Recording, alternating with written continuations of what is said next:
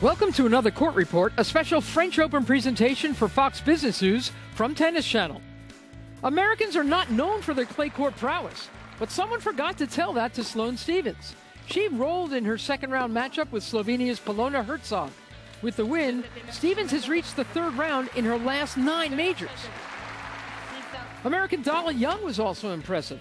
He advanced to the third round with a straight-set win over Spaniard Feliciano Lopez. Before this tournament, Young had never won a match at Roland Garros.